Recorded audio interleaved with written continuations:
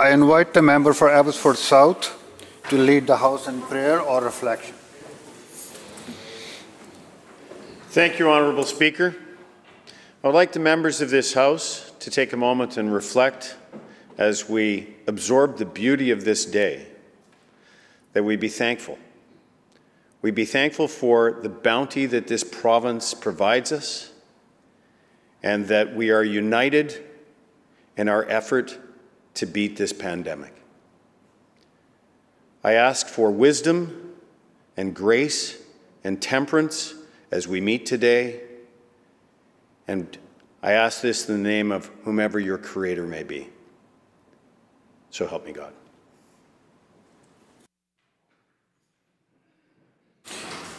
Introductions by members. Opposition House Leader. Thank you, Mr. Speaker. As we head into the busy estimates time in this chamber and in other houses in the building, we all know how much we rely on our staff, our researchers, our communication staff, to do the great work to support us in the job on behalf of all the citizens of British Columbia. And today I want to take just a moment to recognize in the gallery today, we have some of those hardworking, dedicated staff for our caucus. We have Sean Roberts, who has been born and raised in Victoria and is a local entrepreneur. David Deco-Logan, he grew up in East Van, but he's moved to Victoria since 2016. Abigail Uher, she moved to Victoria in 19, in fact, started university at age 16, a very talented young woman. Stephanie Marshall-White, who is a big ALS advocate and has lived in Victoria since 2018. Marissa Olson started with us in 2014 and actually in her spare time works in a group home. Ryan Mitten, who started working with us in 2016, and he graduated from the London School of Economics and is a Model UN alumnus. Andrew Reeve, who for the past 3 years has been a chair of a nonprofit that provides transitional housing and life skills programming to youth at risk of homelessness. And Sam Arno Burgess, he wanted to work in politics because his grandfather, who started as a political writer, became a Swedish ambassador to countries all over the world. Mr. Speaker, these young people do great work on our behalf. Their tireless and dedicated work is very appreciated, and I would ask the House please make welcome our talented group of 20 to 39-year-old kids from the basement.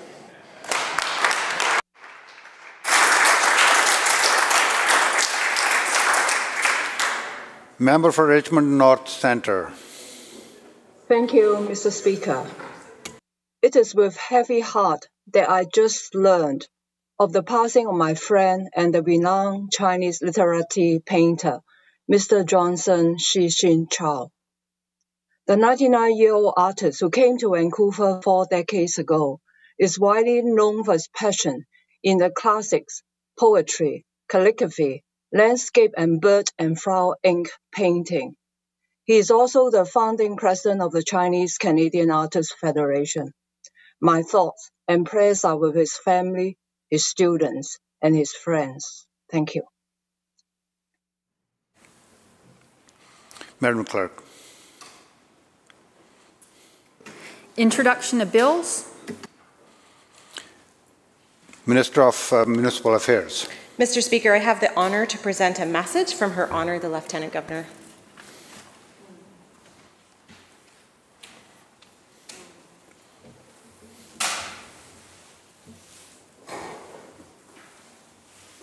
Her Honour the Lieutenant Governor transmits herewith Bill number 10 entitled Municipal Affairs Statutes Amendment Act 2021 and recommends the same to the Legislative Assembly. Minister. Move that the bill be introduced and read a first time now. I'm pleased to introduce Bill 10. This bill amends the Community Charter, the Local Government Act, the Municipalities Enabling and Validating Act No. 4, and the Vancouver Charter. Local governments have been on the front lines of this pandemic, providing people in their communities with the supports and services that they need to stay safe and keep their families together. This bill proposes amendments that will help them continue to serve the people by ensuring local governments have the authorities they need to effectively govern their communities through COVID-19 pandemic response and recovery. The pandemic has taught us a lot about what really matters to British Columbians, including giving people access to the business of their local government, regardless of the circumstances. If passed, these amendments will provide permanent authorities to enable local governments to hold electronic meetings and electronic public hearings with specific transparency requirements. These amendments will be brought into force by regulation later once circumstances related to the pandemic have eased. The proposed amendments would also provide continuing legal effect for the unique one-time local government financial measures and the corresponding repayment obligations which were authorized in 2020 due to the pandemic. This will move the authorities from a ministerial order into a more permanent legislative framework so those authorities can wind down as originally intended. They will add new ministerial regulation authorities to enable the minister to address urgent and unique local government financial challenges and election-related matters in special circumstances. They'll remove some operational barriers for improvement districts, which were highlighted during the pandemic. And lastly, the amendments will expand eligibility for mail ballot voting by removing legislated restrictions around who is permitted to vote by mail ballot in local elections, including by-elections. Local governments have demonstrated their adaptability and their resilience in continuing to effectively lead their communities throughout the challenging circumstances presented in the pandemic. These amendments build on those experiences and they ensure sufficient authorities for local governance operations as well as financial and election matters are in place as we look ahead. Thank you, Mr. Speaker. Members, those who are participating, please have your voting cards ready. The question is the first reading of the bill. All those in favor indicate aye. Aye. Those who oppose, motion carried. Minister. I have to remember what to say, which I didn't bring. Mr. Speaker, I move that the bill be placed on the orders of the day for second reading at the next sitting of the House after today. Members, you heard the motion. All those in favor indicate aye. Aye. Those who oppose, motion carried. Madam Clerk.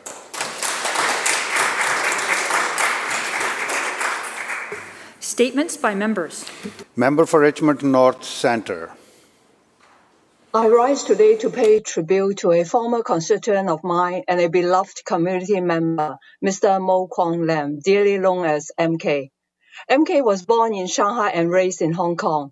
There he met Marianne Lee, and they were married at St. John's Cathedral in 1979. They had their son Jason in 1982, and the family emigrated to Vancouver in 1993. MK welcomed his grandson Jake in 2017. No matter how busy his work could be, he would always take his wife, son, daughter-in-law, and grandson with him to travel to different places. Those who know MK well know that he liked to be among people. He was forthright, generous, and treated others with sincerity. As a result, he had made many good friends. Brothers and sisters at church call MK by name in Chinese meaning boss or big brother as a gesture of endearment. MK was also a talented businessman. Upon emigrating to Vancouver, he founded the JBC Travel Alliance of Canada and had been serving as a CEO of the group. He was also enthusiastic about charitable and social services, having served as the president and as a council member of the Vancouver Cafe Lions Club and a council member of the BC Chinese Business Development Association. Looking back at MK's life, it was full of wonderful chapters. Sadly, in the company of his family in Richmond Hospital, he departed peacefully on April the 5th at the age of 69. My heart goes out to his family and to our community who have lost a great leader and community advocate. I ask all the members of this House to join me in sharing my deepest condolences to MK's family, friends, and community. Thank you, Mr. Speaker.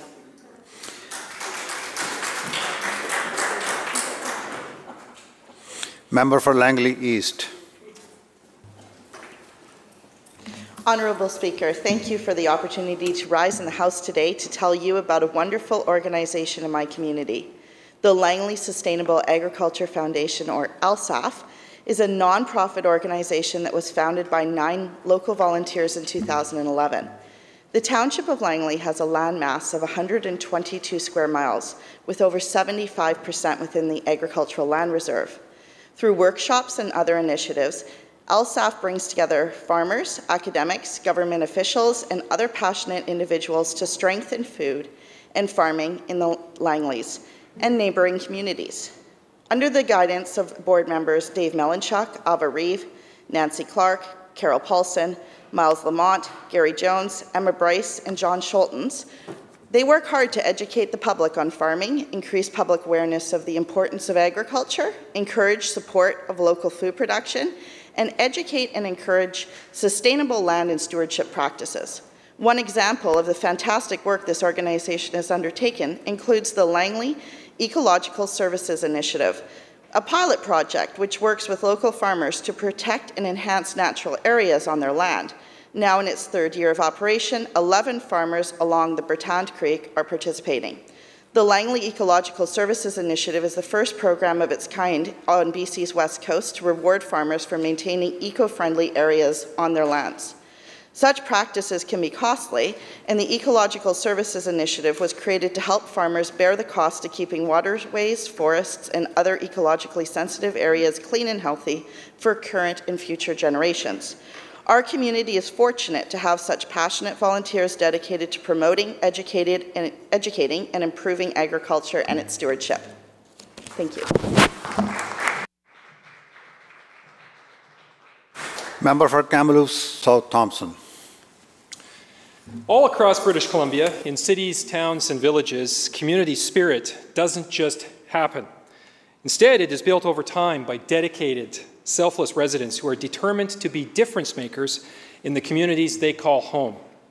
Today, I would like to introduce everyone in the chamber to one such individual in the village of Chase, Mr. Roland Phillips, a retired Canadian Forces veteran who absolutely embodies the spirit of service to others. Born on Prince Edward Island, Roland, who is affectionately known as Rolly, will be celebrating his 85th birthday on May 28th. After joining the Queen's Own Rifles in 1954, Rolly went on to a distinguished military career, serving our nation as an airborne pilot and parachuter. He also served on several dangerous but critical peacekeeping missions until his discharge in 1980 while posted in Chilliwack. But even after Rolly and his wife of 63 years, Dolores, left Chilliwack for Chase, the man refused to slow down, becoming active in the local branch of the Royal Canadian Legion, where his natural leadership skills were put to good work. In fact, he even took on the role of Sergeant at Arms at the Chase Legion. Known for his regular visits with shut-in veterans, Rolly's devotion and care for veterans extended to spouses and dependents, while he presided over the color party for the funerals and memorials of many veterans. His commitment to community service extended to the Chase Lions Club and the Chase Christmas Hamper Program, where he often delivered many hampers personally year after year. In 2002, his dedication to public service was recognized when he was named the Chase Citizen of the Year. Mr. Speaker, it's been said that volunteers don't necessarily have the time, but they do have the heart. And for Roland Rolly Phillips of Chase, truer words have never been spoken. Rolly, happy 85th birthday, my friend, and thank you for the very positive difference you've made in the lives of so many others.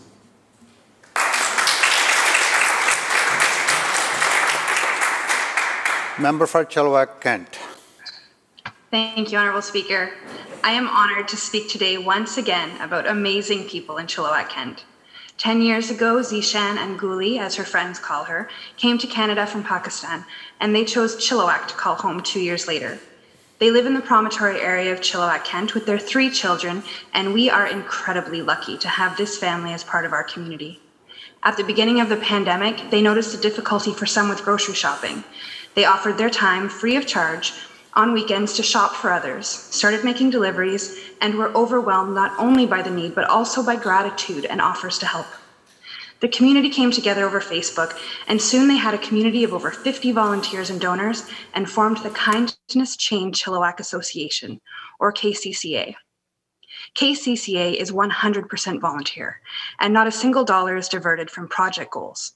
Projects like seniors outreach, garbage cleanups in the Chilliwack River Valley and downtown Chilliwack, and meal deliveries to individual homes as well as a local shelter, most recently for Easter and Ramadan. And the list goes on. Their motto is serve the community we live in, and the family of volunteers that is KCCA are making our community a better, friendlier, kinder, and more generous place to be, thanks to their hard work and contributions, including from local businesses. Even during these difficult times, donors and businesses like Fresh Slice Garrison and Pablo Curry House have made it possible for hundreds of meals to be delivered to people who need them free of charge. Honorable Speaker, I was inspired when I saw this work, and even more so when I had the chance to speak with the family who started it all. And I want to acknowledge and share for the record the names of those who work as directors of this grassroots organization that does so much. President and Executive Director Zishan Khan, and Board of Directors Gulrukh Zishan, Rashida Rana, Shireen Khan, Umar Faruqi, Tariq Yaqub, and Salman Rania. I would ask the House to please join me in applauding their good works. Thank you, Mr. Speaker.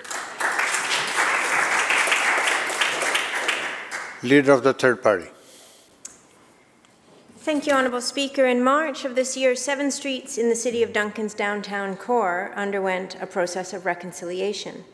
The 7 streets were issued Hokuminam names in addition to their English names. The Hokuminam Signage Project is a collaboration between the Downtown Duncan Business Improvement Association, Cowichan Tribes, and the City of Duncan. The names in Hokuminam, with their English translations, are Yuwain Sheath for 1st Street, Swatsali Sheath for 2nd Street, Smayakwa Sheath for 3rd Street, Thathikat Sheath for 4th Street, Hualmo Sheath for Government Street, Lilut Sheath for Station Street, Kwan Sheath for Canada Avenue. Amanda Vance, Executive Director of the Downtown Duncan BIA, said that the project has been a great success. She said it was a good news story for the community during the pandemic, and it was great to see the community get involved. For example, Alexander Elementary School students recorded saying the street names to help people, like me, learn how to pronounce them. Cowichan Tribe's Chief Seymour said of the project, "We've been looking at reconciliation for a long time. I've been looking since I've been chief to work together with my neighbor governments. It's a big step recognizing the names." The City of Duncan's Mayor Michelle Staples said, "This project is something we're actually moving towards because we recognize that this should have been done in the beginning." Merle Seymour, a Cowichan Tribes elder and project participant, described how he was so honored to see the Hokuminam signs on our streets. He said, "This really uplifts our people. These signs are a wonderful step for our community to recognize we are on Cowichan lands." Haichka.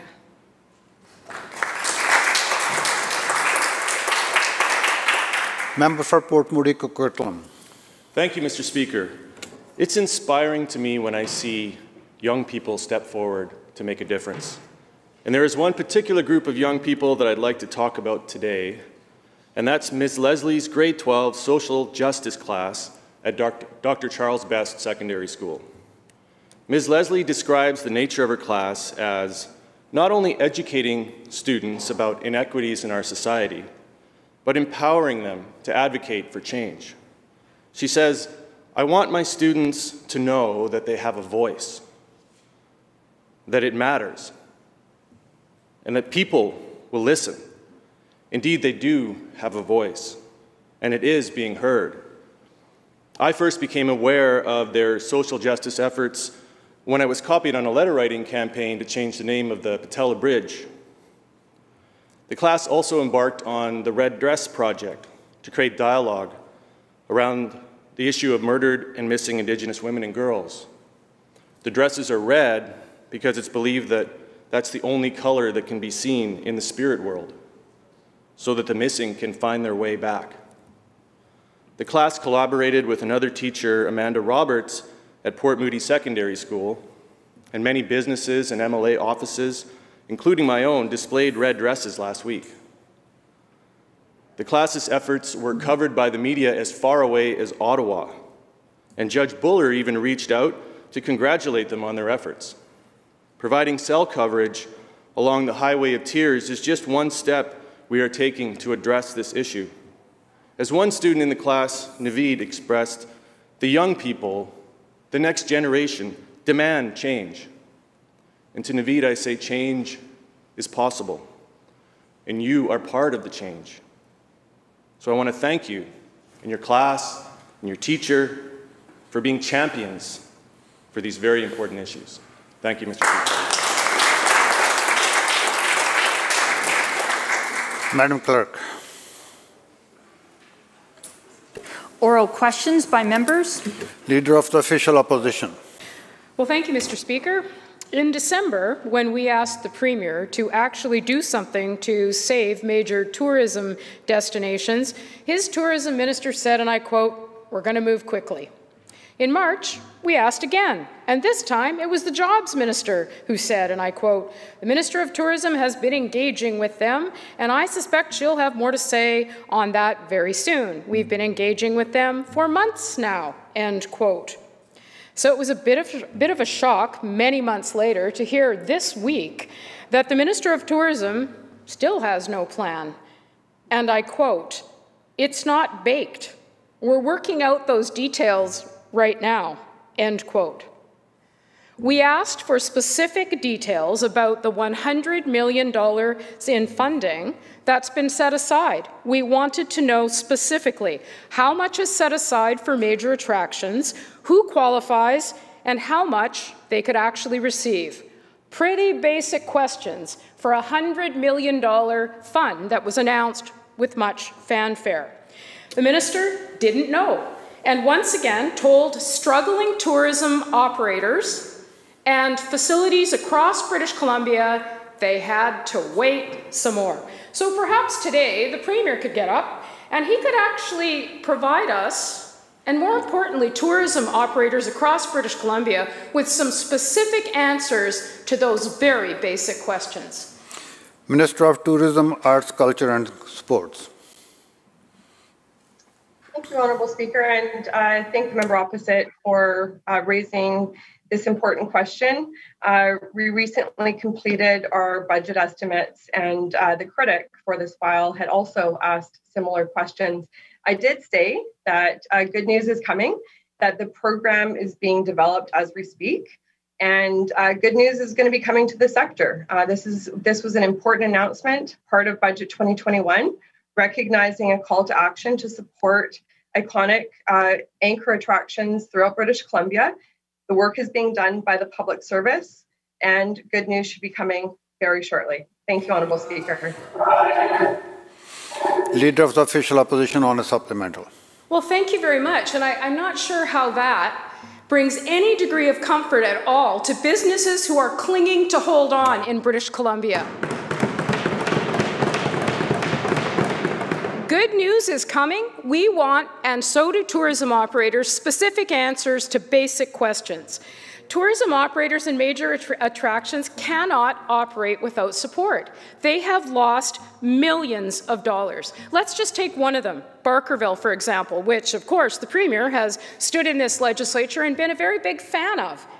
Well, I'm not sure he's aware that Barkerville, for example, is responsible for $25 million in economic activity. It welcomes more than 70,000 visitors every single year. And now they are facing a significant budget shortfall. When asked about Barkerville in the tourism estimates, the minister, again, had no answers except to say this, and I quote, "Barkerville is on my to-do list," end quote. Well, she may not have the opportunity to actually visit Barkerville because it may close permanently if she doesn't step up and do something to help them. So let's try it again. It's a very simple question. British Columbians expect this government and Premier, when they make an announcement about a big fancy program, maybe they should provide the details at the same time. We've been waiting since December to get an answer from this tourism minister. So let's be clear, straight up. Who can apply? What organizations can actually apply for funding? How much are they eligible for? Simple question. Let's hope we get an answer. Minister of Tourism. Thank you, Honourable Speaker. So first of all, when the member talks about December, one of the first things that we did was respond to a call to action from the Tourism Task Force that our Premier appointed, led by industry experts who asked us to get grants out the door, which we've done to support the industry, the Indigenous Tourism BC organization, to get grants out the door, to invest in infrastructure, which was a major call to action from the industry. And in fact, Honourable Speaker, Barkerville got dollars through the Community Economic Recovery Infrastructure Program, upwards of $600,000. So we are deeply committed to supporting anchor attractions. And for the record, if the member opposite wants to talk about her interest in saving Barkerville, let's go back to the transcripts of 2001, when the former government, the BC Liberals, turned their back on their interest of protecting heritage sites. Members, let's listen to the answer. Members, doing the work and order. Minister, wait.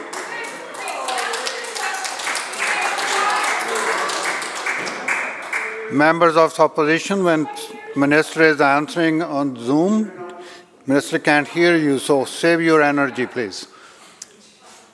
Next question. Member for Richmond North Centre. Thank you, Mr. Speaker. We are 15 months into the pandemic, and the minister promised to move quickly 6 months ago. So the key word is quickly. So this grant to the major attractions should have been announced yesterday, instead of asking us to waiting for the good news. They are dying every day. Premier and the minister, the Premier has botched it. This week, the minister said, I quote, "The best analogy I can give is that the ink is still wet," end quote. People in the tourism sector are drowning in red ink and have been waiting and hoping that major attraction would get support. The PNE is asking for 8 million in aid, or it could close forever.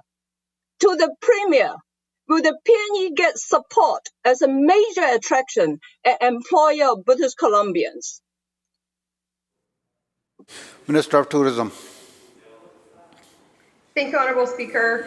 Of course, these iconic attractions are vital to British Columbians. When the member speaks about the PNE, this is a place that I've gone to for generations, and I expect that the PNE is going to be there for future generations. We are in the middle of a health crisis. We recognize that there is a call to action from the industry to support anchor attractions. I said to the member opposite during estimates, Honourable Speaker, that the program is being developed as we speak, and that good news is coming. In fact, what I said on the record was within a couple of weeks. The ministry is working as quickly as possible to develop the program so we can get the money out the door, grants, not loans, to iconic anchor attractions that have been deeply impacted by this global pandemic. Thank you, Honourable Speaker. Member for Richmond North Centre on supplemental. Thank you, Mr. Speaker. The minister keeps saying that it's going to be announced in a couple of weeks. The major attractions are dying. They cannot wait for one more day. Why couldn't this be announced together with the budget? I don't understand. This pandemic has been going on for more than a year. The PNE provides 4,300 direct jobs, 9,500 indirect jobs, and 200 million in economic activity. But the fare's debt could reach 15 million by the end of the year. Laura Barnes of the PNE says, I quote, "Every day we go deeper into debt, and at some point it becomes unsurmountable," end quote. But the Premier appears too incompetent to care about the PNE or attraction like the Williams Lake Stampede and the Richmond Night Market in my riding. The question to the Premier once again, I hope he will stand up and respond. Will the Premier save this attraction, or will they close forever? Minister of Tourism. Thank you, Honourable Speaker. Of course, we care about these anchor attractions. Of course, we care about tourism. And this is why we've rolled out over $100 million out the door to support the tourism sector. When the member opposite is talking specifically about the peony is owned by the municipality. We are working with the peony and the municipality and the federal government, who also announced $1 billion in their budget a day before our budget, setting aside money for events and festivals and anchor attractions. We are doing this work together, member. It is important that we do the work together, but we do recognize that they have suffered because they can't have events. They can't have large crowds. We recognize the pandemic impacts the people industry. And that is why good news is coming in days to support the sector. It's a call to action. I'm proud of the public service for the work that they're doing. Good news is coming, honourable member. Thank you for the question. Leader of the third party. Thank you, Honourable Speaker. Yesterday, my colleague asked the Minister of Mental Health and Addictions if she would resist pressure to bring back flawed legislation from last summer. What we need to see from this government is that it takes the steps that health experts, scientists, researchers, advocates, and their own provincial health officer have been calling for years in order to reduce the number of people dying from an illicit and toxic drug supply, decriminalize drug users, and ensure there is a regulated and accessible safe supply. In fact, the BC Centre for Disease Control released an evidence review that states, quote, detention-based services are contrary to best public health practices in BC. They do not address illicit drug toxicity that is driving deaths. There's a lack of evidence that they are effective. They may result in post-release harm, including death, and that involuntary hospitalization increases stigma and reduces the likelihood of people seeking health care. My question, Honourable Speaker, is to the Premier. What does he propose to address the significant concerns with involuntary care expressed by the Chief Coroner, the Representative for Children and Youth, the Union of BC Indian Chiefs, the First Nations Leadership Council, and the BC Centre for Disease Control? Minister of Mental Health and Addictions. Thank you, Mr. Speaker. Thank you to the member for raising the question and reaffirming what we're all feeling. There's nothing more important than protecting children, particularly the loss of such young lives to the toxic drug supply on Vancouver Island these past few weeks. Just puts that much more importance on the work that we're doing to expand voluntary care for youth in mental health and addiction distress, and to work across the spectrum on decriminalization, on safe supply, on a historic expansion and historic investment on the part of the British Columbia taxpayer in mental health and addiction support. Almost $100 million of that going specifically toward children and youth. We're working across the spectrum, and when we revisit the lessons learned from Bill 22 and work because we continue to hear parents say that stabilization care post after an overdose is an important consideration and one of the tools that we want to have available as a last resort. We will continue to reaffirm that it will not be a criminal issue. It will not be anything to do with the justice system. Stabilization care, when it comes back to this legislation, will remain part of the healthcare response to a tragedy that has affected young people in British Columbia. Leader of the third party on a supplemental. Thank you, Honourable Speaker, and thank you to the Minister for her response. Unfortunately, it's not just the tragic death of children, it's 6 British Columbians a day who are dying from a toxic drug supply. It's thousands of lives that have been lost. The Minister says that this bill will be coming back, but the BC Centre for Disease Control presents an evidence-based argument against involuntary care. They say, quote, there is little to no evidence to support compulsory treatment for substance use disorders in general and for youth in particular. Compulsory treatment is associated with relapse, higher levels of mental duress, homelessness, and overdose, according to the BC CDC. People, especially young Black, Indigenous, and people of color, are less likely to seek help when they need it following involuntary care. The trauma they endure in the healthcare system is significant, and involuntary care may perpetuate that. My question, Honourable Speaker, is to the Minister of Mental Health and Addictions. The Premier and now she have signaled that involuntary care is a priority for this government. How is the Minister planning to address the concerns described by the BC Centre for Disease Control, and why doesn't she do what experts are asking for and immediately expand access to regulated safe supply in order to save lives? Minister of Mental Health and Addictions. Thank you, Mr. Speaker. The work that British Columbia is doing to expand safe supply as a way to separate people from the toxic poison drug supply that is killing so many British Columbians tragically is continuing. It is leading the country, and we are working as hard as we can to continue to break new ground. The 400% increase in number of people that have been connected by their doctors or primary prescribers to connect people with safe supply over the last year is encouraging, and there is more to do. Let me be clear, though, about what was proposed in Bill 22 and some of the conversations that we will have across British Columbia before that legislation or some form of it is reintroduced. It is not the secure care that the opposition has been proposing and what exists in places like Alberta. It is not forced treatment. It does not involve the police. It is a stabilization post-youth overdose for a short period where there is an opportunity to connect young people after they have stabilized with an option for care.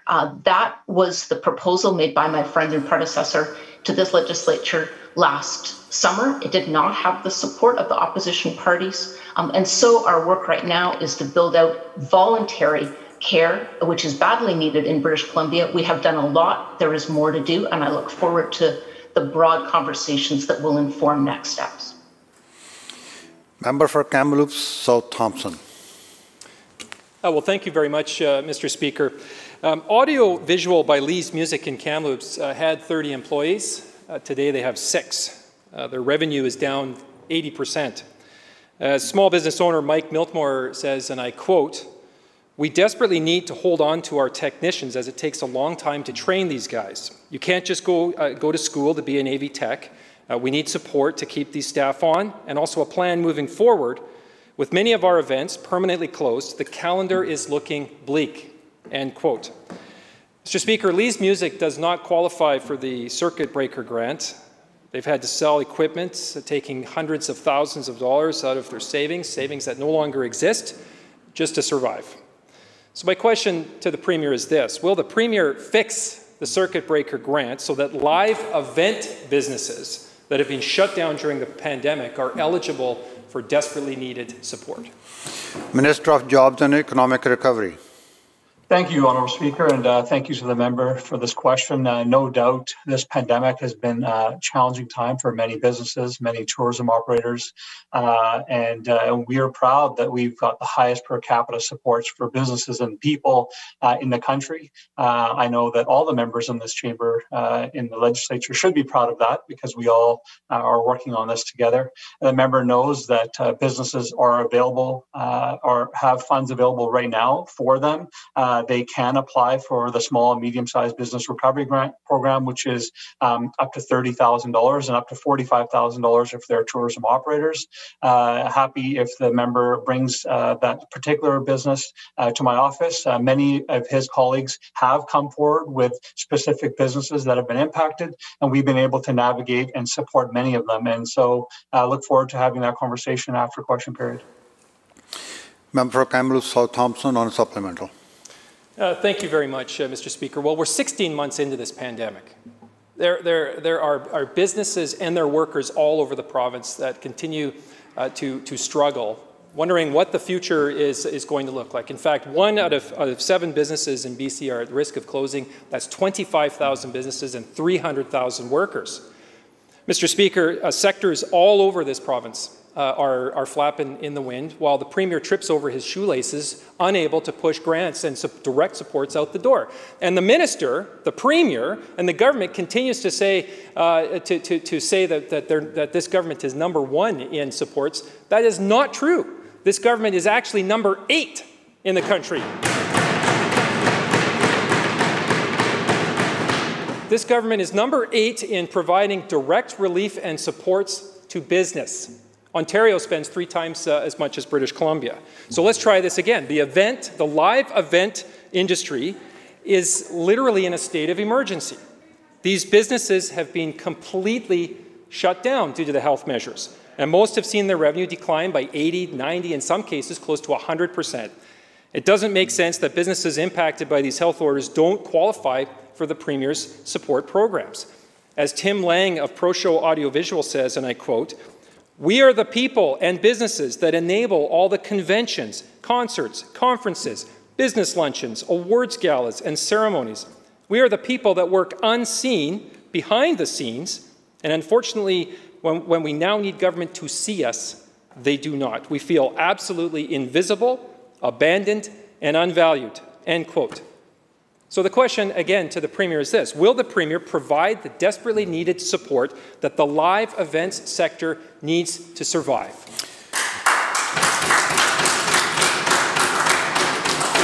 Minister of Jobs and Economic Recovery. Thank you, Honourable Speaker. And again, I'll remind the member that we do have the highest per capita supports. And I think the member may not know this, but Ontario has more than 3 times the population of BC. And so when he talks about that, the fact that they have 3 times our support, and they have members more than 3 times. In simple math, Honourable Speaker, I'm happy to share more details with the member after. Members, come to order. Minister will continue.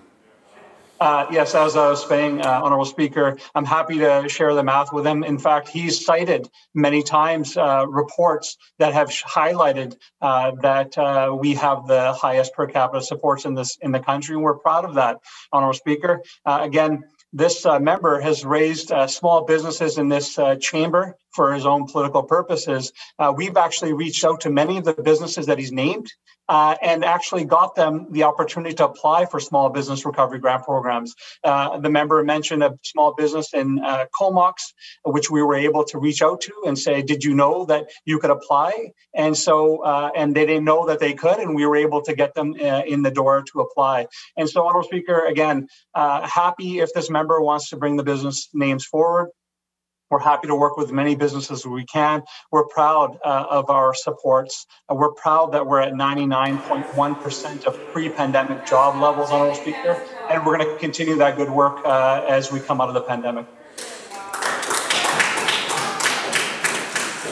Member for West Vancouver, Capilano. Thank you, Mr. Speaker, and respectfully, the minister is wrong. BC does not have the highest per capita or the highest support for business. It is actually number 8. Ontario is spending 3 times as much per capita than BC is on its grant programs. The minister is using outdated CCPA report that relies on loans and federal support payments to make these claims. Chris Briere of Briere Productions has written over 60 letters and met with both the member for Maple Ridge Pitt Meadows and the member for Maple Ridge Mission, but has received none of the support he's requested. He says, and I quote, "We're denied the BC Circuit Breaker Relief Grant that applies to bars and gyms, but not the live events sector." And he's already had a circuit breaker since March of 2020. Will the Premier fix the grant program and provide some of the desperately needed funds for the live events sector? Minister of Jobs and Economic Recovery. Thank you, Honourable Speaker. And again, we do have the highest per capita supports in this country. We're really proud of that. Reports have confirmed it. Outside reports have confirmed it. And sorry if I don't rely on the numbers the BC Liberals provide on that. I would also highlight, Honourable Speaker, that British Columbians have done the work that's needed to keep the numbers relatively low. We haven't had to go into severe lockdowns that Ontario has had to do because of that work. And so we continue to encourage the public to do what we need. The Minister of Health has been clear. Dr. Henry has been clear. We need people to register. We need people to get vaccinated so that we can see the economy open up and continue to see a strong economic recovery.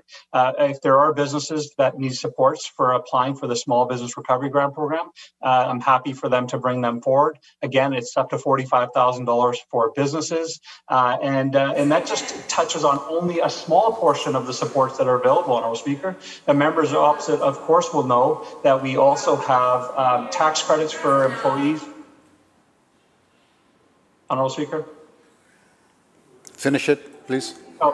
We also have tax credits for hiring and rehiring employees. We have commercial and property tax relief. There's also programs from the federal government, which is the Canada Emergency Business Account, which is up to $60,000 in interest-free loans. The Canada Emergency Rent Subsidy Program. We have dollars for businesses. Thank you. Get online, Honourable Speaker. There's so much financial support available, and we're happy if the members are not able to Thank you, Minister. Provide the supports. Member for Vancouver-Langara. Well, Mr. Speaker, the minister simply continues to be wrong. He's continuing to mislead this province. BC doesn't have the highest support. We are actually number 8 per capita when it comes to direct supports for business. Let's take live event businesses. They aren't the only group that being shunned by the Premier. Travel agents have also been excluded. One has written to us and he says, quote, "Things are about as bad as they could be right now, and we really need the help," end quote. You would think nobody is more affected by travel restrictions than travel agents, but they don't qualify. Will the Premier fix the circuit breaker grant so that travel agents can apply? Minister of Jobs and Economic Recovery. Thank you, Honourable Speaker. Again, we are very proud of the highest per capita supports in this country for people and businesses. And the member should know, in fact, I'm surprised that the member doesn't know, that tourism operators are eligible to apply for up to $45,000 in programming that is not have to be paid back. In fact, $45,000 is the highest in the country, and I know that they can do the 3 times math to compare to Ontario, and they'll see that our program is significantly larger for tourism operators. And so, again, if the member and his colleagues don't know quite how to navigate to apply for a small business recovery grant program, we're certainly happy to provide that support in our ministry.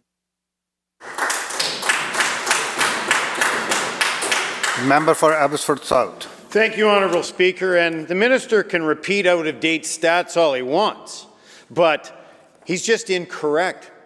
We are not the highest. This province is among the lowest for getting money out the door. And worse than that, barely half of the allocated funds in BC have actually been paid out thus far. This minister and this Premier continue to bungle COVID supports.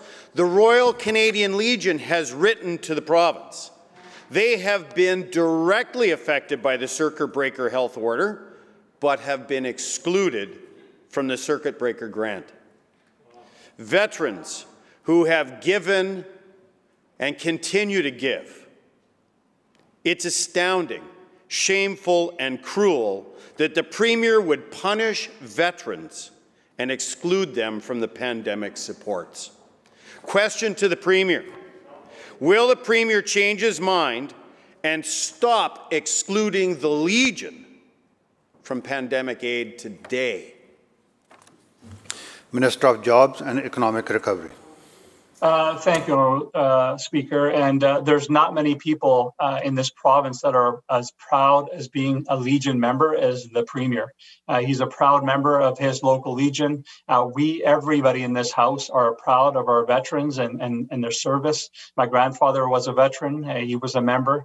And so I don't think that the member should be implying that somebody is more patriotic and more proud of their Legion than others. I think that does a disservice to everybody in this chamber. The Legions do have access to the Canada Emergency Business Loan Program, which is $60,000 interest-free. They do have access to the rent subsidy program, which again is available to them. They do have access to the wage subsidy program as well. And so, Honourable Speaker, to suggest that we are not allowing the Legion to get access to important services is just incorrect. There are a historic amount of supports available. We're proud of that, and we're going to continue to do more because we know more needs to be done. Member for Fraser-Nicola. Thank you, Mr. Speaker. REO Rafting and Yoga Resort has been providing internationally acclaimed experiences since the 1980s.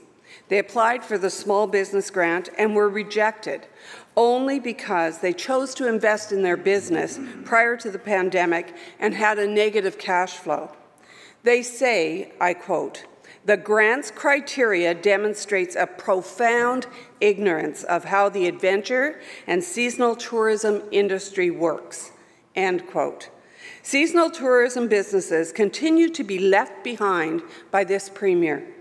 Will the Premier fix his bungled grant program? Minister of Jobs, Economic Recovery and Innovations.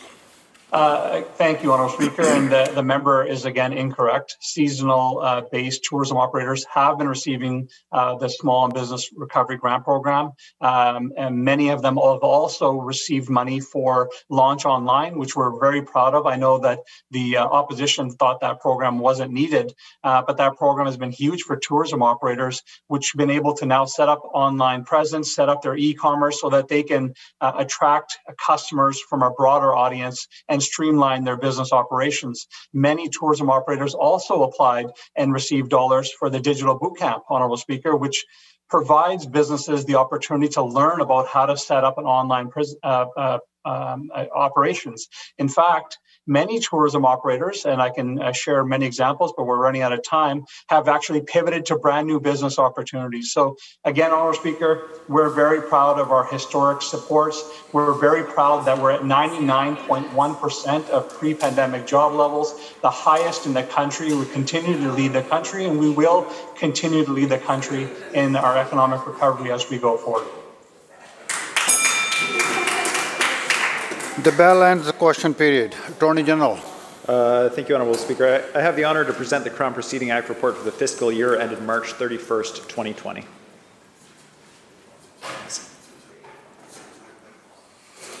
Member for Burnaby North.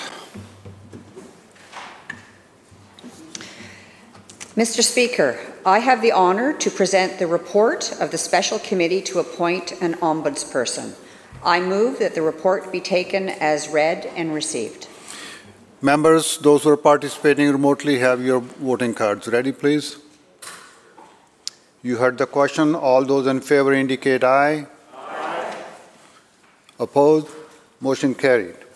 Member.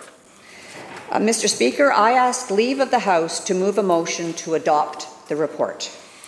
Members, again, you heard the motion. All those who, if anyone is against the asking for the leave, indicate. Member, continue. Leave is granted. Thank you, Mr. Speaker. I move that the report be adopted, and in doing so, I would like to make some brief comments.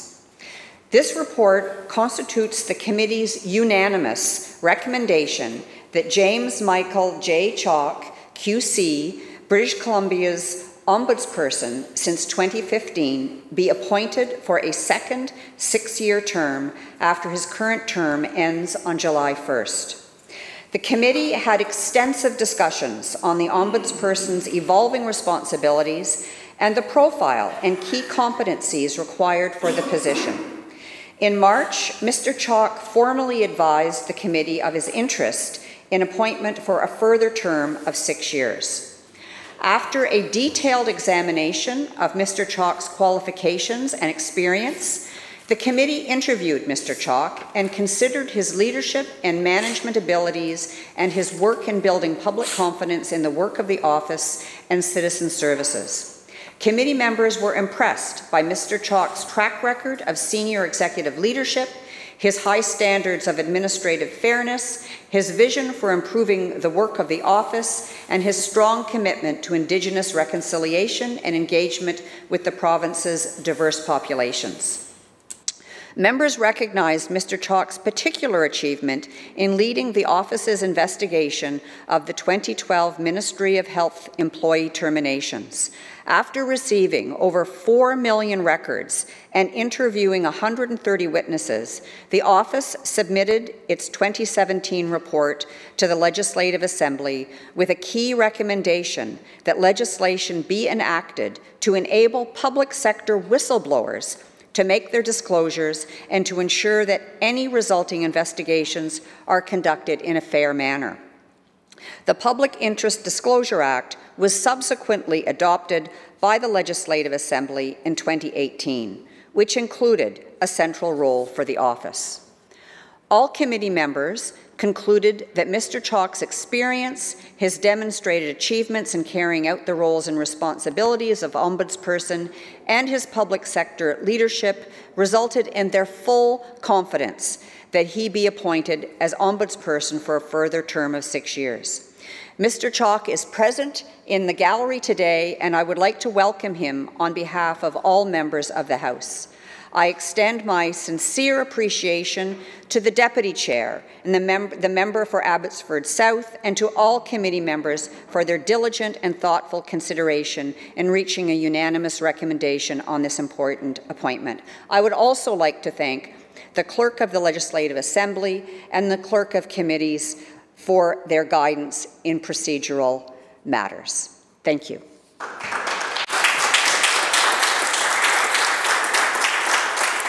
Member for Abbotsford South. Thank you very much, Honourable Speaker. I would like to congratulate Mr. Chalk on his position and thank him for accepting for the next 6 years and to continue the fine work that he's done. I would be remiss, Mr. Speaker, if I did not take a moment to thank staff. Staff showed this committee great guidance and were absolutely on top of their game, Mr. Speaker. So from my heart, I want to thank staff from the foremost. I'd also like to say, Mr. Speaker, what a pleasure it was to be part of this committee. It was mentioned at the end, Mr. Speaker, that how much the committee members enjoyed one another's company and how we banded together to do what was right for the province by the citizens of this province. It was not political at all, Mr. Speaker. It is as it should be. So my congratulations to Mr. Chalk, my thanks to staff, and my thanks and congratulations to the members that were served on this committee. This House can be very proud. Thank you, Mr. Speaker.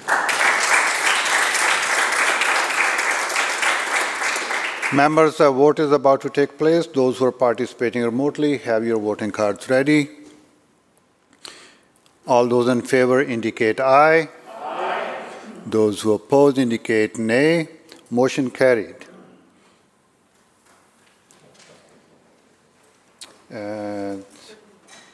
Burnaby North. I ask leave of the House to move a motion recommending that the Lieutenant Governor appoint James Michael Chalk as Ombudsperson. Members, a request has been made for leave. Is leave granted? Aye. Thank you. Member.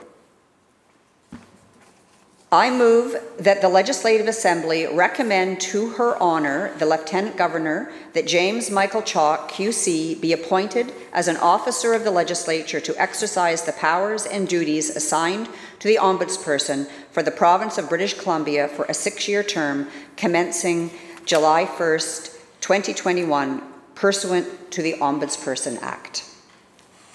Members, you heard the motion. All those in favour indicate aye. Those who oppose indicate nay. Motion carried. Thank you, member.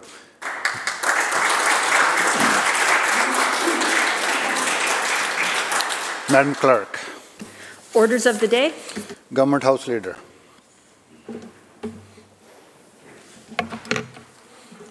Thank you, Honourable Speaker. In this chamber, I call committee stage Bill 13, Employment Standards Amendment Act. And in the Section 8 Douglas Fir Room, I call estimates debate for the Ministry of Indigenous Relations and Reconciliation. Committee Chair.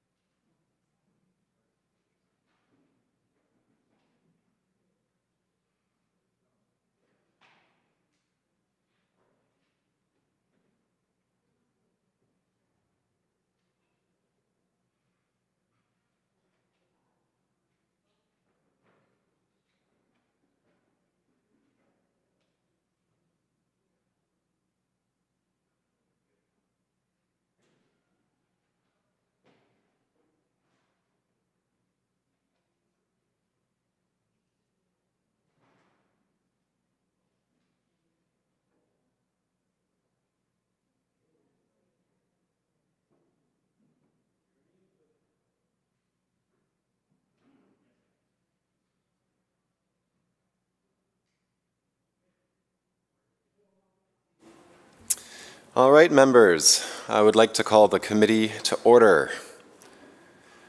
We are here, of course, for Bill 13, the Employment Standards Amendment Act number 2, 2021. On Clause 1, does the Minister want to make any? Nope. Shall Clause 1, Member for Shuswap on Clause 1. Thank you very much, Mr. Chair. Great privilege to stand in the House today to follow up through some detailed questions with respect to Bill 13. And just as we start with respect to the amount of work that was undertaken in the preparation of Bill 13, through you, Mr. Chair, to the Minister, if I could just request, when specifically did government undertake the initiative of the work related to the presentation of the bill that's before us today?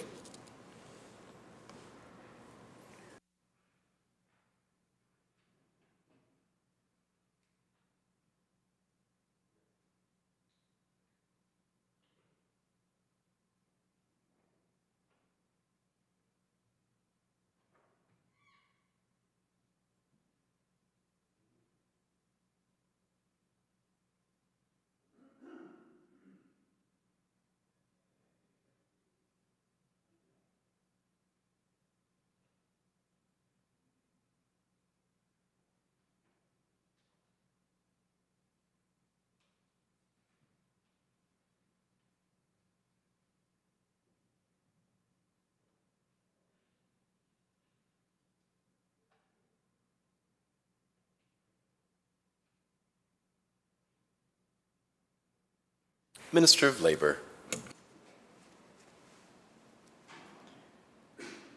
Thank you, Honourable Speaker.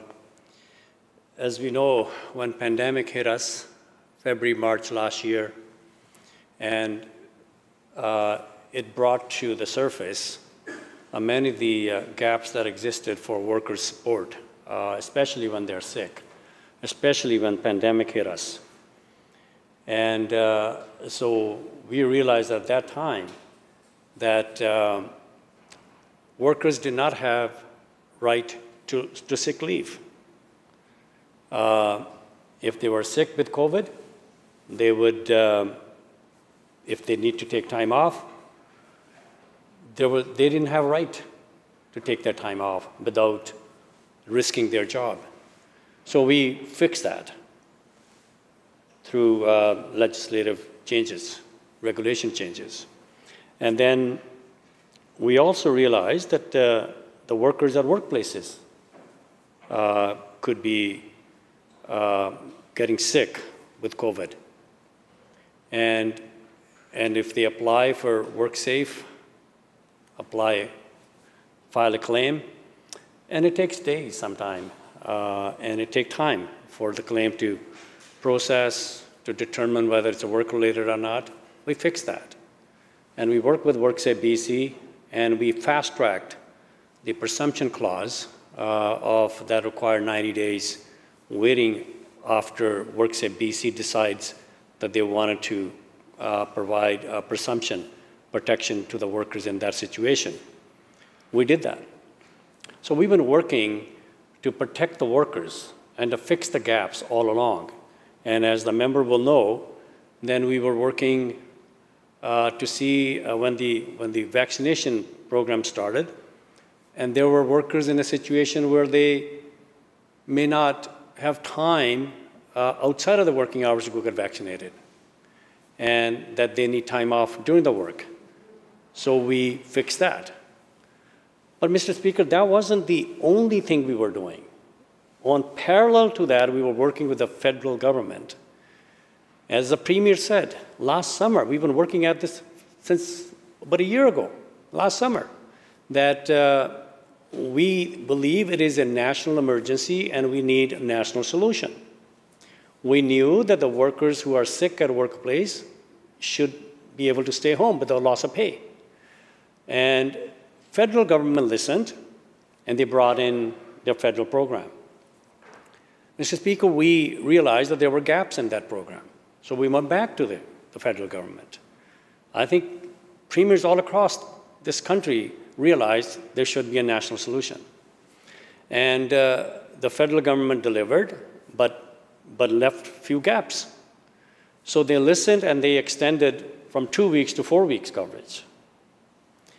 But the initial 1 or 2 days, for you to qualify for that particular week, you must lose over 50% of work or income. That gap remained. And then if you qualify, then $500 is less than minimum wage. The best solution would have been that we were working with the federal government. We had some indication that they would be looking into it and provide some protection to it. And looking at how can that be fixed. They came back. We found out 2 weeks ago after they delivered their budget that they weren't able to fix it. We didn't stop there. We continued to talk to them. We had some indication they might be able to do it. But then they told us that we could not top up the $500 without clawback. And so the initial 1 day, 2 days was the issue then for us to fix. So we are fixing it with this bill. So we've been working at fixing the gaps that existed for worker support who are sick and who are not able to stay home without loss of pay. So we were working with the federal government. We brought our own programs in place.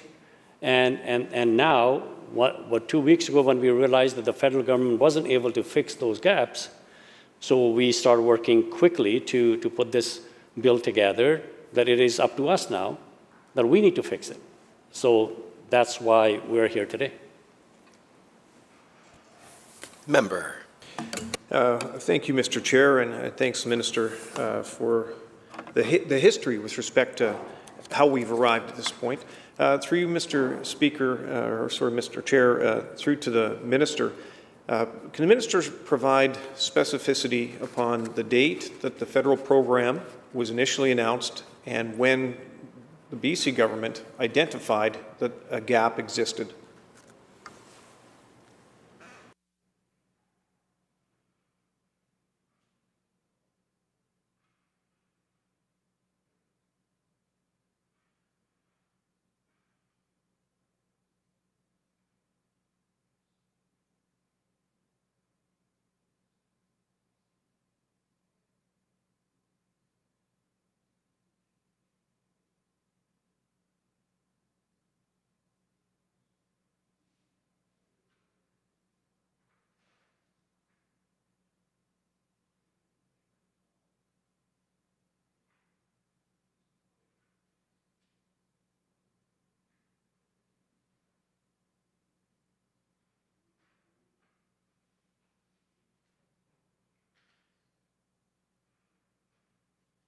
Minister. Thank you, Honourable Chair.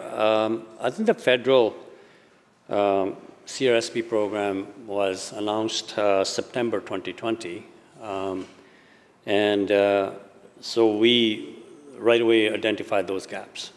And we started to work with federal government. The Premier took the charge. My colleagues in finance and myself, March 1st this year, had meetings with other ministers of labor from other jurisdictions, with the federal minister of labor. It brought to their attention at that time too that those gaps still exist. And we had the indication that they might be looking at fixing those gaps. All along, we thought that there would be something coming to fix those gaps. $500, can the provinces top up? I mean, just, member would know, Mr. Speaker, Ontario was trying to do the same thing. They asked the federal government that if they could top up, federal government could top up and the province will pay the federal government, and the federal government said no to it. And we said, can we top up? So we had some indications that there may be a model that they could work with us, that they may be able to fix those gaps that we were identifying, a different way to deal with it, fix the initial 1 or 2 days issue, and also is there a way that we could top up the $500 without clawback? The answer came back. Even after the budget was delivered 2 weeks ago, we continued to work with them. My colleague in finance, they were working at it. And we had some indications that they might be able to fix it. They might be able to come up with a solution that can be used as a model for other provinces. But then we realized, and they came back to us, no, they can't do it. And so then we were on our own to make sure that we come up with a made-in-BC solution to fix those gaps, and that's why this bill is here. Member. Thank you, Mr. Chair. Through you to the Minister, if the Minister could also maybe just provide a bit of clarity for this House, when it was first understood or acknowledged by government that there was considerable risk for workers that do not have access to paid leave in the province.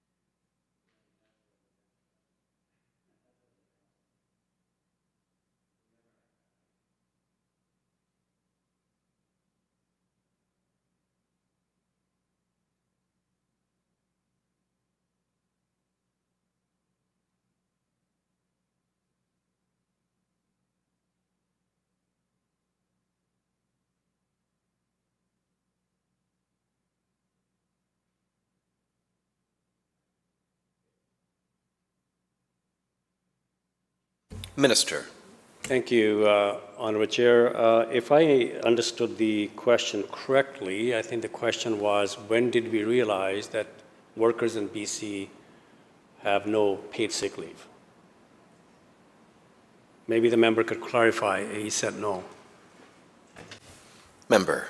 Thank you, Mr. Chair. Yeah, no, the question was, when was it that government actually acknowledged or came to the understanding that workers that do not have a paid sick leave program are at increased risk of obtaining the COVID virus? So the minister has indicated, obviously, the purpose of this bill is to provide paid sick leave so that workers that are ill or otherwise not able to go to work, that they are entitled to paid leave under this bill.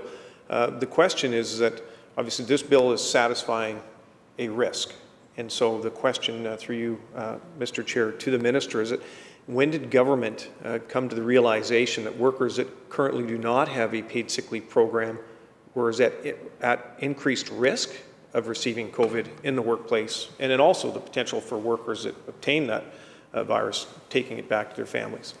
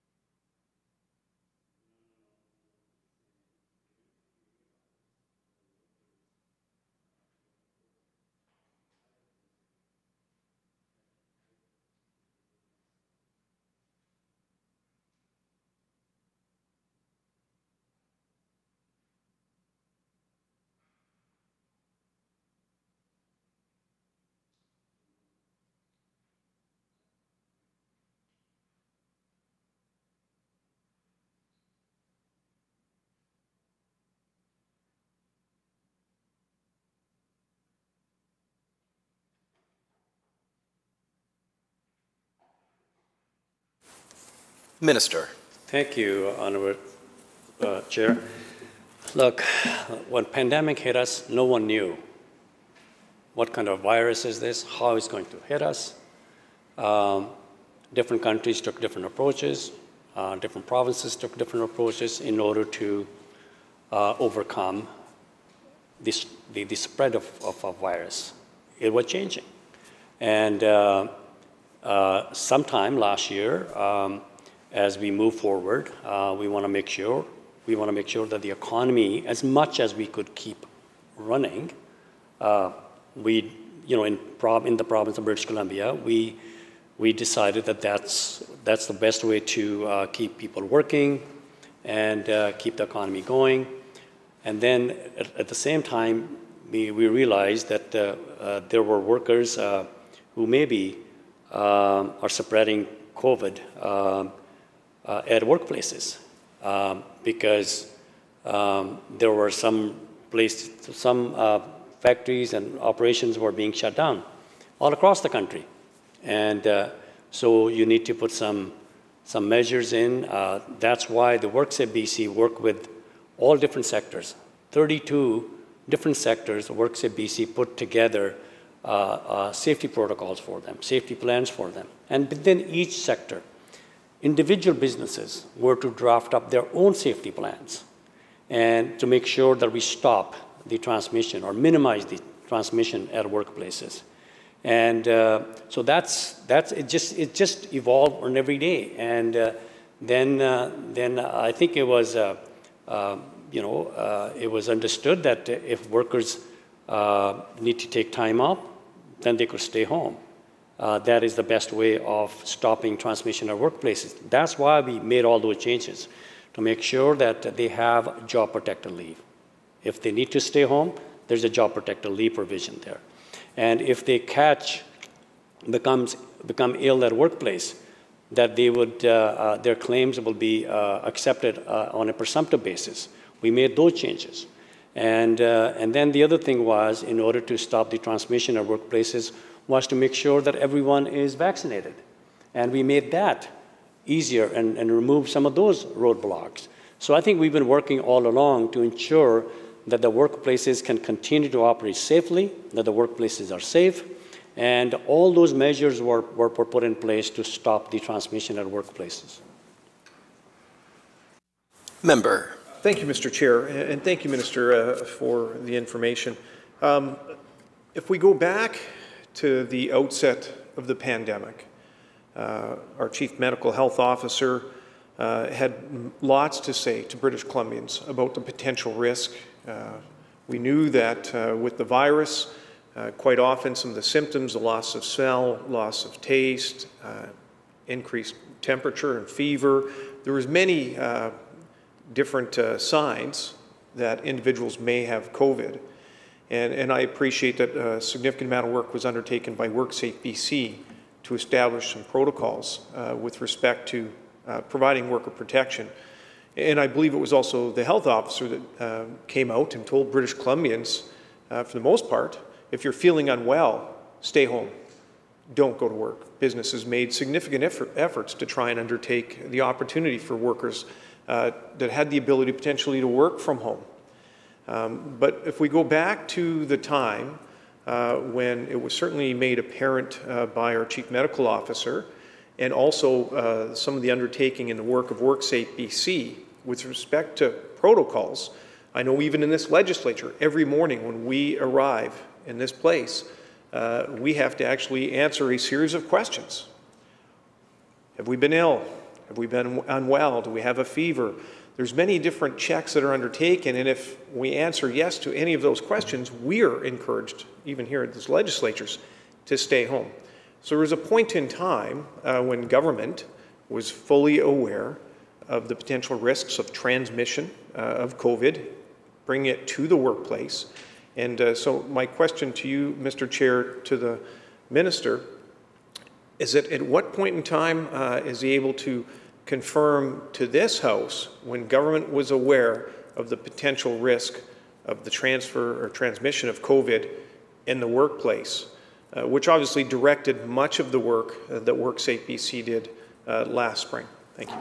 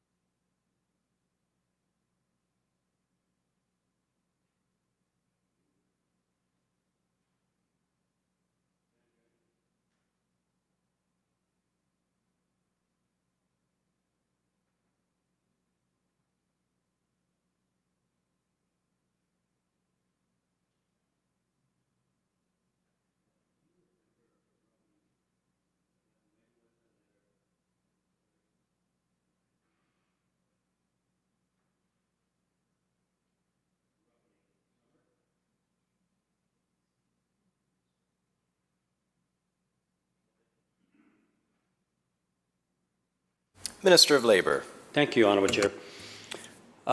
Look, as a member will know that we put together economic recovery task force. Premier did with the Finance Minister. We met with them on a regular basis, and there was a little anxiety by the employers group that this is a national emergency and there need to be some kind of a national solution. And they were worried that workers coming to work, spreading the COVID, and other people getting ill and operations getting shut down, and that they shouldn't be asked to carry the burden either. So they themselves, along with the Premier, reached out to the federal government and the Prime Minister. They wrote a letter that there need to be a national solution to it. And that's exactly, so what we could do on a parallel side here, we were doing everything that we could to protect those workers, to give them right to take time off with a job protected leave and WCB changes, as I mentioned before. And then work with the business group to work with the federal government to come up with a national program. So September last year, as a result of those efforts by businesses, by the Premier, and some other premiers also, federal government announced that program that we talked about earlier. And so we thought that would fix it because they were talking to us, we were talking to them, that there would be a national solution coming. So, and when the program was announced, we identified gaps. And we went back to them, and they listened. We went back to them. They listened. They fixed it to an extent by extending 2 weeks to 4 weeks. But the initial two days, as I said, 2.5 days, or the $500, they didn't fix. So we continued to work with them. And I explained that in my previous answer. Right till the end, we had some indications. Ontario tried. They didn't agree with them. Then we proposed a different proposal, a different model. They were open to that. And right up until, we finally made a decision to draft our own bill, our finance minister and her ministry was working with the federal finance minister and their ministry. Other ministers were involved, trying to come up with a model that would fix this national solution. And then we got the answer that they couldn't do it. And so therefore we were forced to come up with our own solution, made in BC. As Premier said, they don't do it, we would do it. So here we are. Member. Mr. Chair, and I appreciate the additional information from the Minister. However, maybe I'll rephrase the question. So what I'm trying to determine is identifies when government became aware that there was increased potential risk for workers for COVID transmission in the workplace. And maybe I'll phrase the question this way. Can the Minister share with this House when WorkSafe BC established the guidelines specifically requiring workers that were feeling unwell to stay home and their request for workers not to come to work when they were feeling unwell?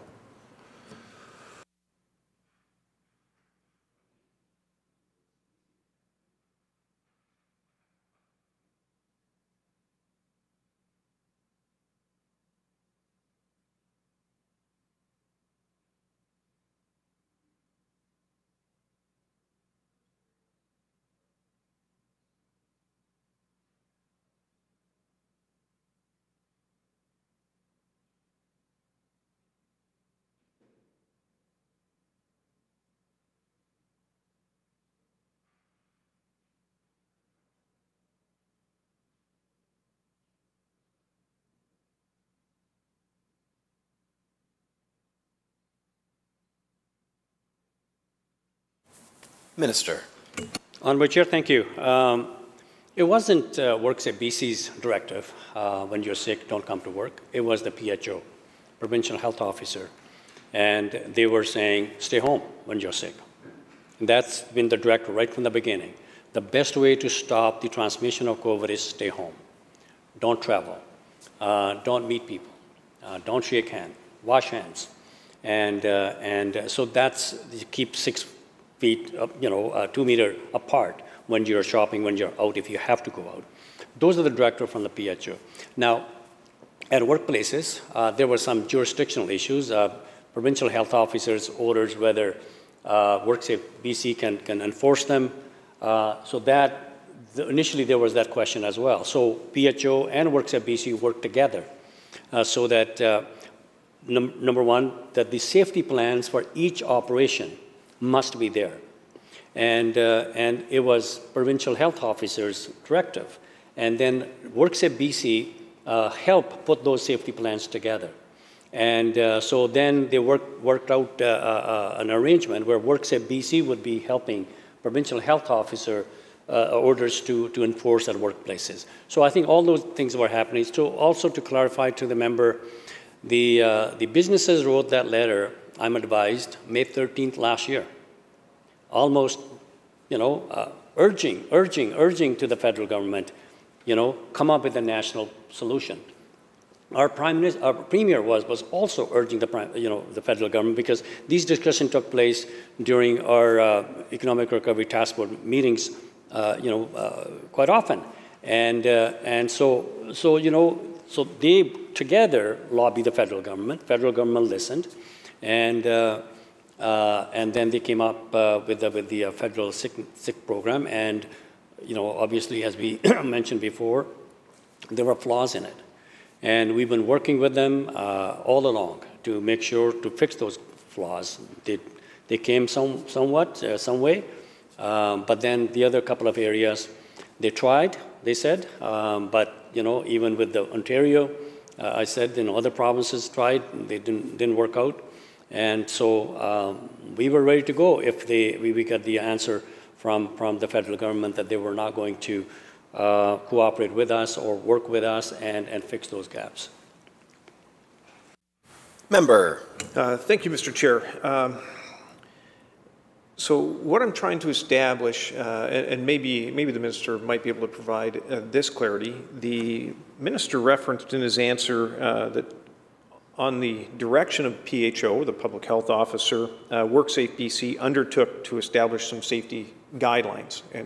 And I do understand that those health guidelines specifically gave reference to workers, or encouraging workers to stay home if they were feeling unwell.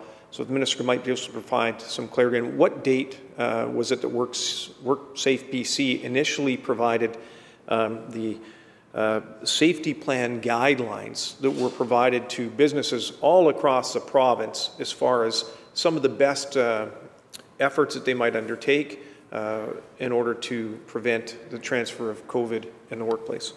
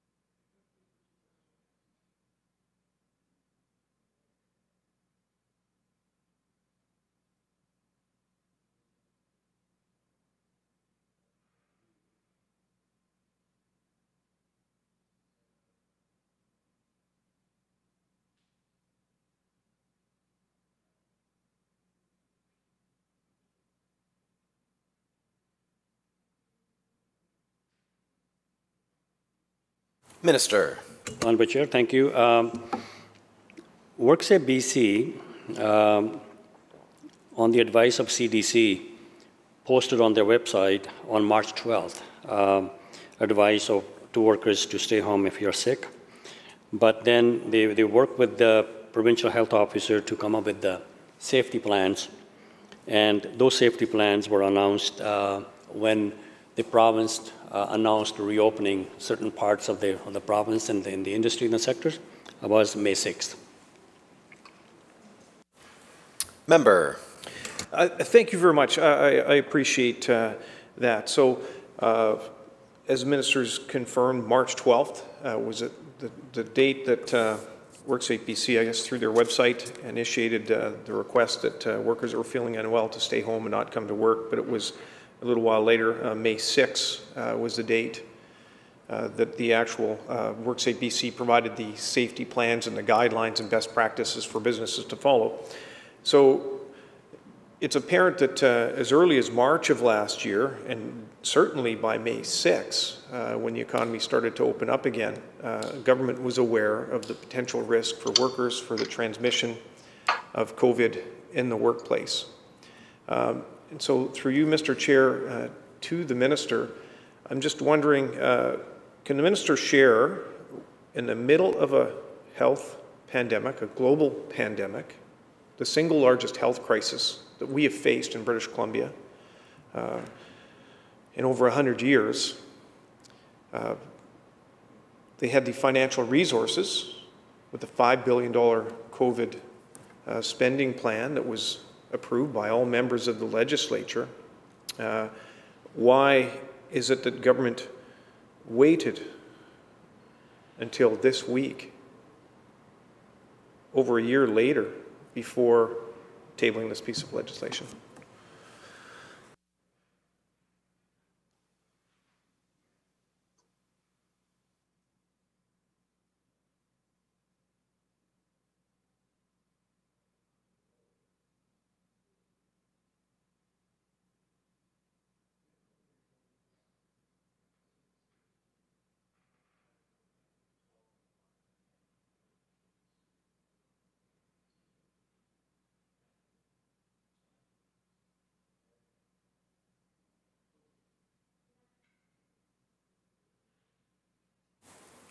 Minister. Thank you, Honourable Chair.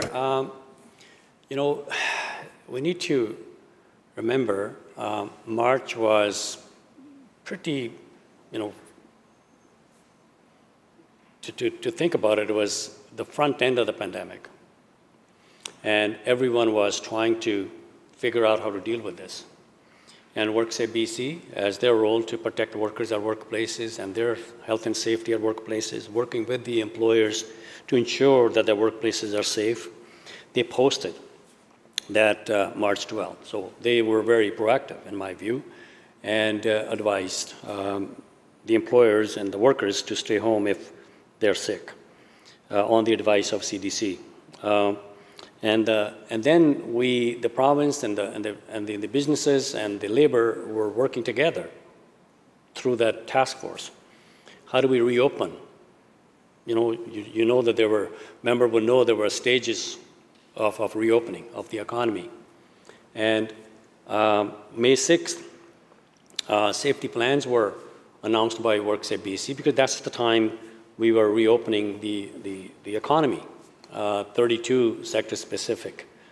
And in the meantime, at the same time, May 6th is when we are reopening the economy. May 13th, I mean, the discussion took place prior to that, but finally, May 13th, the businesses wrote a letter to the Prime Minister that it should not be up to the province because they were worried about the cost to them, and they were worried the cost to the province.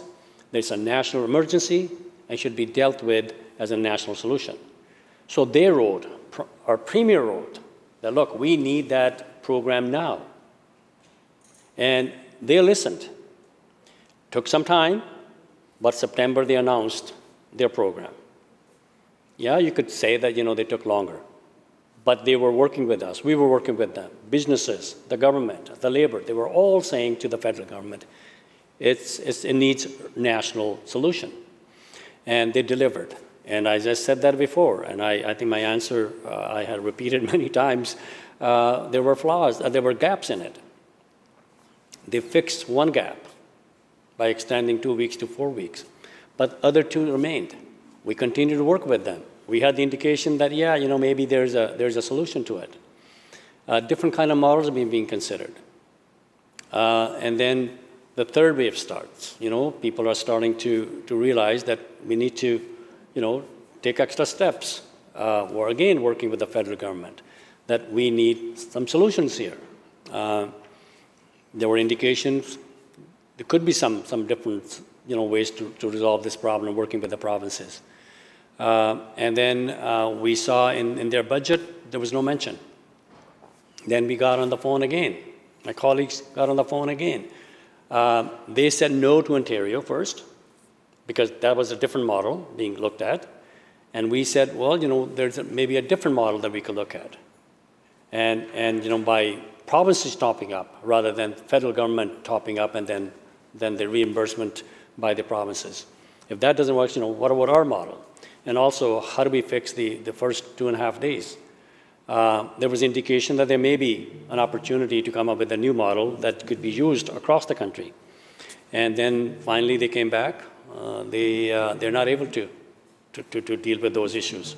So then we quickly had to put together our own solutions, and that's what exactly this bill will do. It fixed that gap, that 2 days or 2.5 days that the worker, if they lose, they weren't entitled to any benefit from the federal program in that particular week.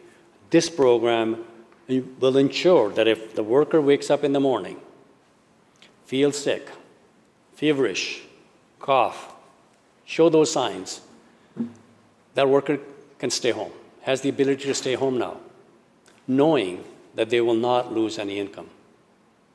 That's what the purpose of this short-term solution that we are proposing during the pandemic, which will take us till the end of this year. And yes, we also understand that the many businesses are struggling to survive, as the member and other members of this House have canvassed so many times in this House. So we want to make sure that they're not asked to carry the whole burden of dealing with this issue. But employers understand that it is in their best interest to make sure that the workers who are sick stay home. Because we've seen if they don't. Over 70 plus businesses had to be shut down because of COVID cluster in those operations in the last few weeks. And then the loss is a lot bigger. And so having a program that the businesses understand that if we are allowed our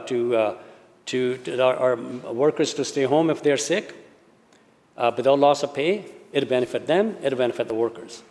And but we understand that the businesses are hurting as well.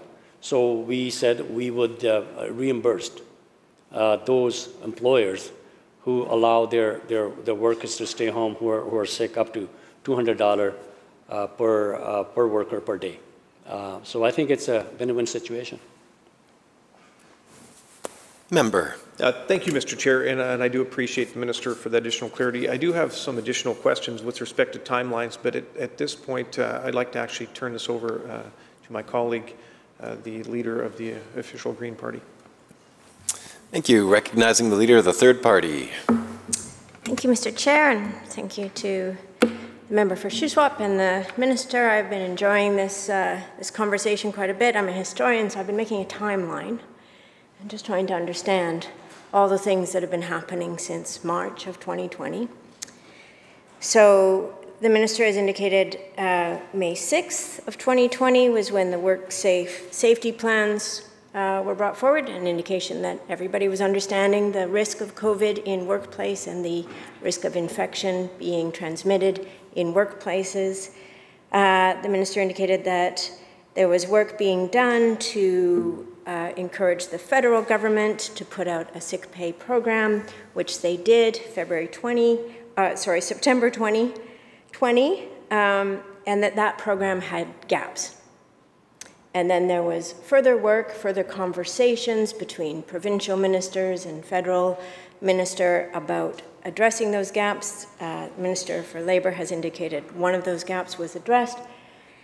And then 8 months went by, and we find ourselves with a bill for sick pay in British Columbia, which covers 3 days for an employee.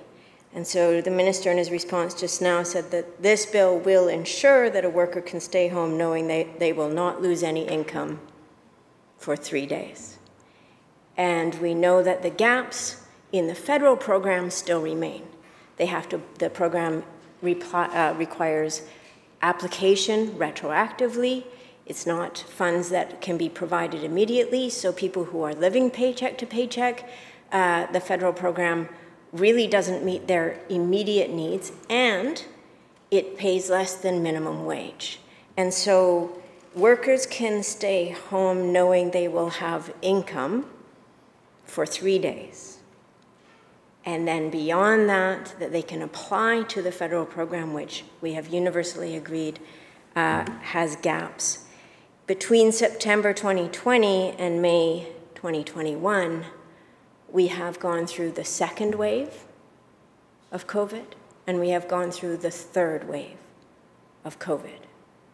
And those waves have been increasingly devastating in terms of the cost to people's health and to people's lives in this province and across the country. And so these ongoing conversations between the provincial ministers and the federal minister seem a little leisurely, given what was unfolding in people's lives between March 2020 and May 2021. My question for the minister, given all that we know about the gaps in the federal program and about the realities for workers in this province, for whom 3 days, if you're tested positive for COVID-19, is neither sufficient for recovery, nor is it sufficient to protect public health, because the people are being faced with the same choice, which is, do I stay home, protect my health, protect the health of my colleagues, and protect public health, at the cost of not being able to pay my bills, because it takes longer than 3 days to recover from this illness. So does the minister think that this bill is sufficient to address the immediate needs of workers in BC today?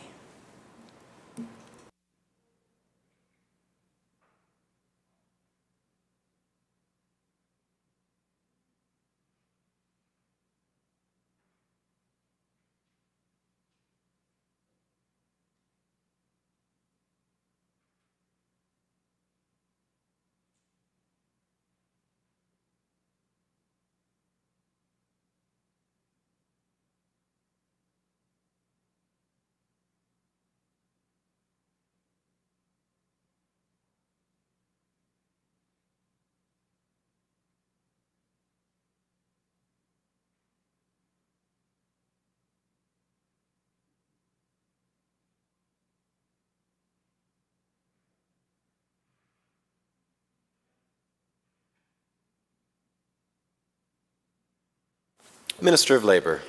Thank you, Honourable Chair.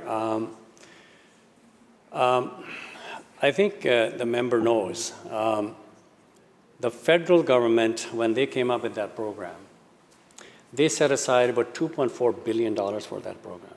Up until now, they have utilized about $454,000 million. So $454 million, okay?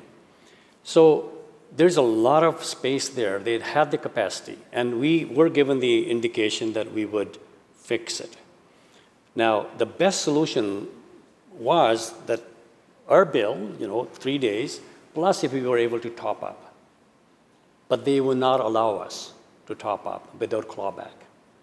So we, right along, we were not sitting idly by. I listed a whole number of different things that we were doing to support the workers and the businesses as soon as the pandemic hit us. First priority was the health of our population. And then was to make sure that the workplaces are safe, those who are operating, the essential services. And we work with the employers, work with the workers, their representatives, to ensure that workplaces are safe.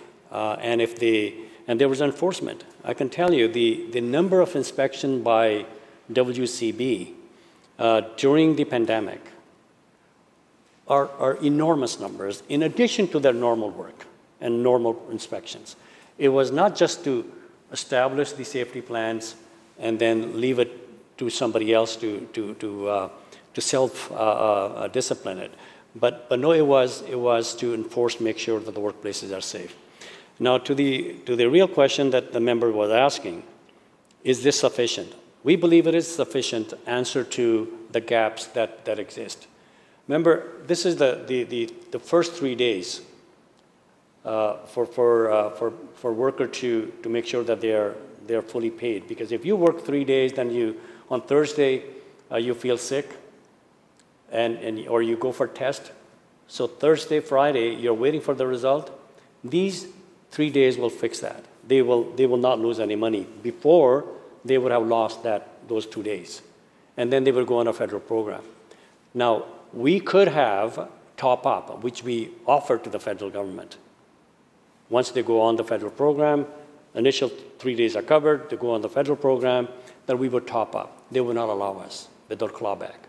So we had to do what's the best that we could do here. And I think this is a sufficient bill.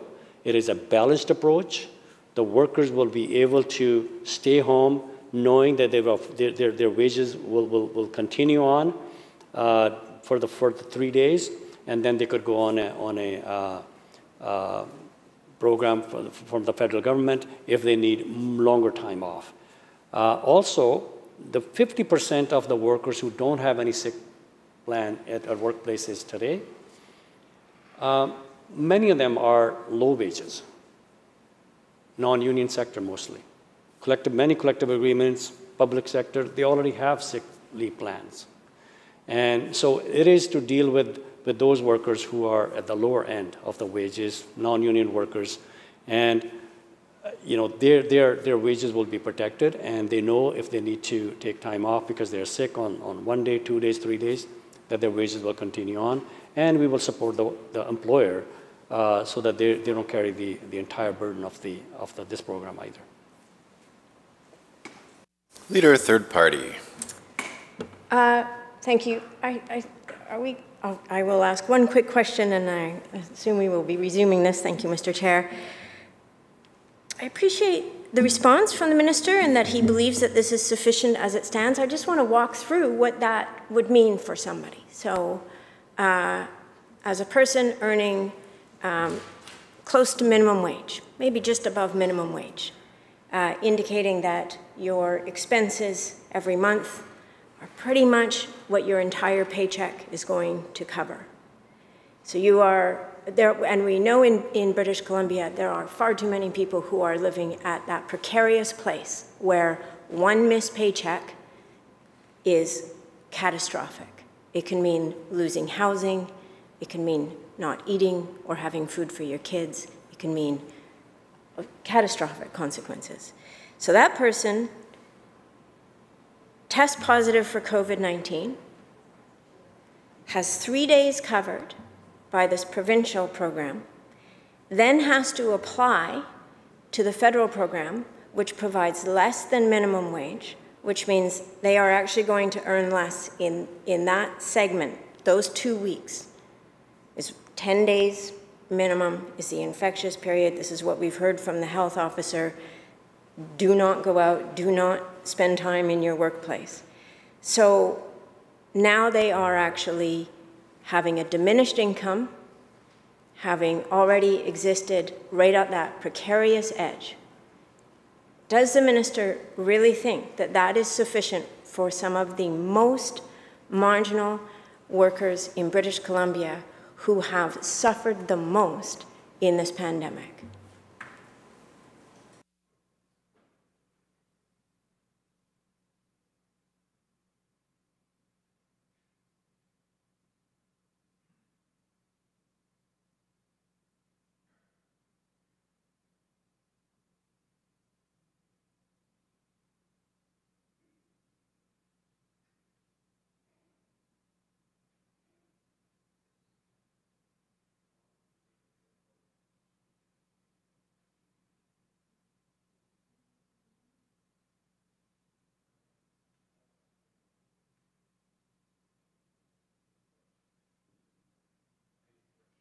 Minister of Labour. Thank you, Honourable Chair. I think, remember, the scenario that you put together, the plight of minimum wage workers in this province, in this country, is real. Right now, we're talking about pandemic, and to ensure that the workers have the ability to stay home when they're sick, so that transmission at workplaces is stopped. But that situation exists forever. Those workers who, have worked long enough, if they become ill at workplace or they become ill, what right do they have? They go on federal sick benefit program, EI, sick benefit program, which pays again less than their wages. So, I mean, we could talk about, and I think we would probably share the value of plight of lowest paid workers in this province and what are they're facing when they lose 1 day, 2 days, or lose their job altogether. That situation is real. And I think today we're talking about pandemic, during pandemic, how do we support these workers so that they don't lose money when they wake up in the morning that they need to take that day off. So they will be covered with this bill. And then they would go on to the federal program. My suggestion is that our bill is designed to work in collaboration with other support systems that are in place, especially the federal program. Now, had they allowed us, as I said before, had they allowed us to top up the $500 without clawback, that would have been the answer, but they would not allow us to do that. Minister, so we did everything we could to fix the gap, and so that we could move on and provide the support to those workers, at least for those 3 days, and then they could go on the federal program. Honorable Chair, noting the hour, I call... You moved to report progress. I move report progress and ask to sit again. Well, we'll get there in a moment, but honorable members, you've heard the motion. We're going to adjourn, I think is the request here, this debate for now, and we will come back when we get that opportunity. So all those in favor, please indicate. Are you in favor of adjourning the debate for now? Opposed? Okay, motion is carried. We will await the speaker who is here.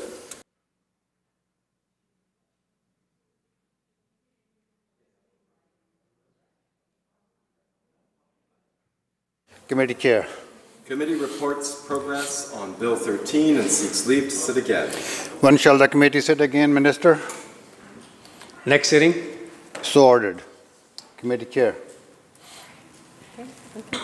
Mr. Speaker, Committee of Supply, Section A reports progress on the estimates of the Ministry of Indigenous Relations and Reconciliation and asks leave to sit again. When shall the committee sit again? Minister of Finance? At the next sitting. So ordered. Minister of Finance, Acting House Leader. I move the House to now adjourn.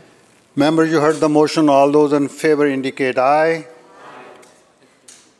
Those who oppose, motion carried. This House stands adjourned at 1:30 in this afternoon. Oh, 1 o'clock this afternoon. Absolutely. News.